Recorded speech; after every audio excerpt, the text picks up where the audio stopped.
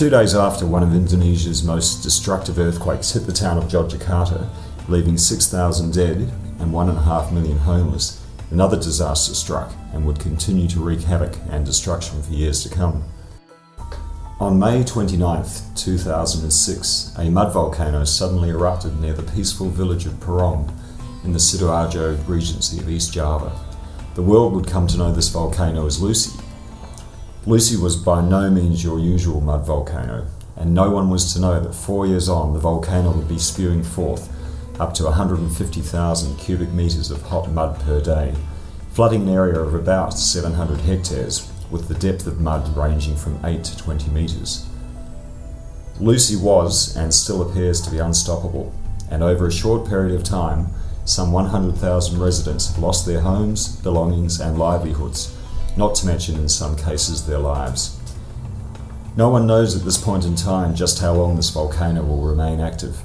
Some scientists say it could continue to erupt and grow for some 35 to 50 years.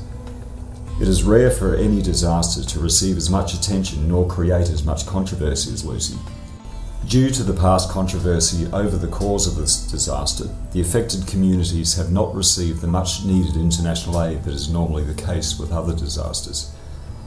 The time has come for the world to recognise Lucy as a unique disaster and look at the positive side of the fact we are witnessing for the first time the birth of an extremely powerful mega mud volcano.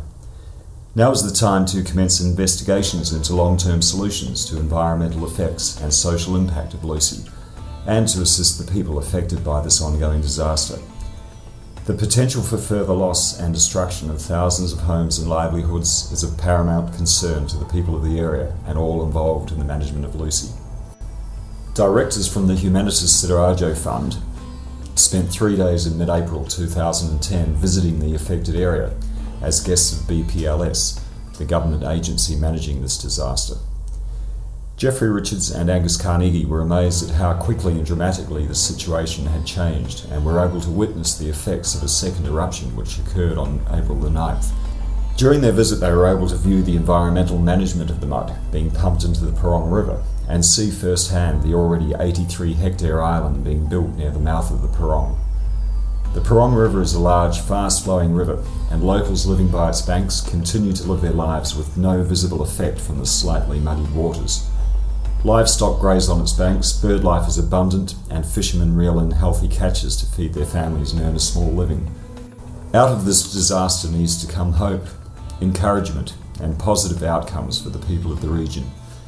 The Humanitus Sidoarjo Fund, through a cooperative working agreement with BPLS, aims to assist both BPLS and the people of the affected area by raising awareness of the ongoing effects of Lucy, whilst assisting in consultation with many aspects of the environmental and social aspects of this disaster. The Humanitus Sidoarjo Fund is proud to be the first NGO to be granted permission to assist with this ongoing disaster. The Humanitus Sidoarjo Fund has been formed for scientific and social research into Lucy, with the goal of finding possible solutions to the associated problems, whilst assessing the long-term impact it will have on both an environmental and a social level. We believe that until this geological phenomenon is better understood, only then can long-term social development programs be effectively implemented.